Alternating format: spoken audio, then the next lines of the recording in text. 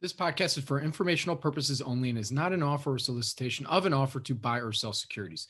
SNN Network and Maj Soueidan are not licensed brokers, broker-dealers, market makers, investment bankers, investment advisors, analysts, or underwriters. We do not recommend any companies discussed. We may buy, sell, short, cover securities in any company mentioned and may profit in the event those securities rise in value if we are long and fall if we are short. We recommend you consult with a professional investment advisor, broker, or legal counsel before purchasing or selling any securities referenced in this podcast. Maj, you want to introduce our first pitch? Yeah, the Paul Andreola from Smallcap Discoveries, multi-bagger expert with Expel.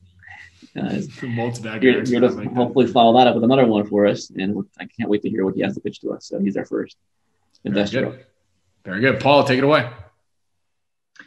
Hey, thanks, Bobby. Thanks, Maj. My name is Paul Andreola, and today's company that I'm going to pitch is a company called Vitality Products. Symbol is VPI.V, VPRF in the US. And for disclosure, I am a shareholder of the company. So Vitality Products company that I like to say is punching above its weight class. It's an award-winning line of clean vitamins and supplements marketed to natural health retailers and health-conscious consumers. The company manufactures its products locally here in British Columbia, Canada, and currently sold in 600 stores in Canada and online on Amazon. Following the proven success of the line through repeat orders and same-store sales growth, the company is focused on expanding distribution and growing sales in-store and online, evaluating, researching, and developing new products for future distribution, and exploring new markets for its products. Vitality operates in the health and wellness industry, which of course is an extremely rapidly growing sector. The market size for vitamins and supplements is currently estimated at about $152 billion US, and is estimated to grow at a CAGR of 8.6% to $272 billion by 2028. And the US alone is about $50 billion a year. The company currently has 11 products on the market and sells them through the 600 retailers in Canada, including Whole Foods and Healthy Planet. The company also sells their products, like I mentioned earlier, through Amazon and their own website at vitality.ca. Their leading product is an award-winning iron supplement called Power Iron Plus. Just launched 6 months ago and already is over 50% of the company sales. Now, according to the World Health Organization, iron deficiency is the top nutritional disorder in the world, and it's suggested that as many as 30% of the population have anemia due to prolonged iron deficiency. In the US, iron deficiency anemia is estimated to be an issue for between 2 and 5% of the female population. And so we believe it's vital for a company like Vitality to have a lead product that the company can build brand awareness around and leverage to help introduce new products.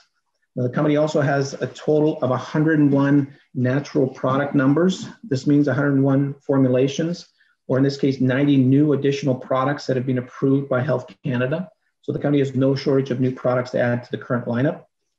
We believe the company is well positioned to be able to grow within the health and wellness sector, and that growth will be attained through expanding product offerings, new territories, including the largest, the US market, new online initiatives, including Amazon, direct to consumer via its own website, and probably the most exciting, in our opinion, a new subscription purchase model.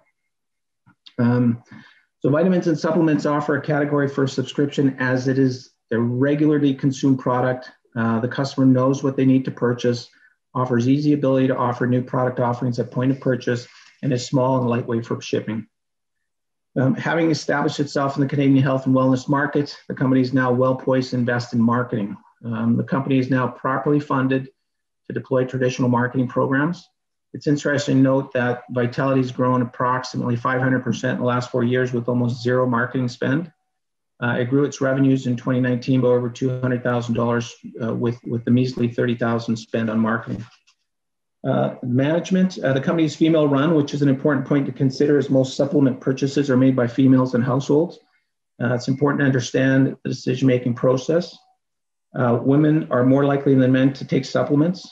Most notably, those over 50, where roughly 65% of women use supplements versus 42.5% of men.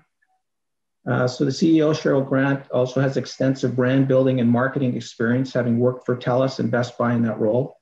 And the management team has punched holes into retail shelves.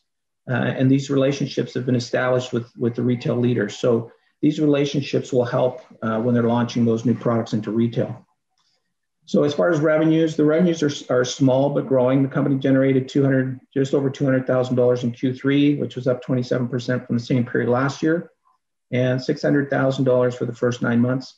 And currently, the company has an annual run rate of about $800,000. But it is interesting to note the online sales through Amazon and their online store grew by about 400% in 2020. And we believe this will continue to be a driver of accelerating revenue growth in the future. High gross margins, the company generates roughly 72% gross margins versus an industry average of 36%. And we think that the mix of high gross margins and revenue growth will have a dramatic impact on profit growth.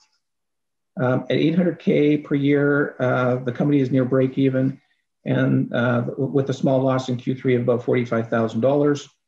The company need only grow by about $70,000 per quarter to reach full break even. The balance sheet is a bit deceiving, because as of Q3, the company had about 2.3 million current liabilities versus only 1 million in current assets. However, 2.1 million of that 2.3 is owed to the largest insiders, which are the family of the CEO and CFO, at zero interest. The balance sheet will be somewhat strengthened as there's a financing that's being closed right now for roughly $1 million.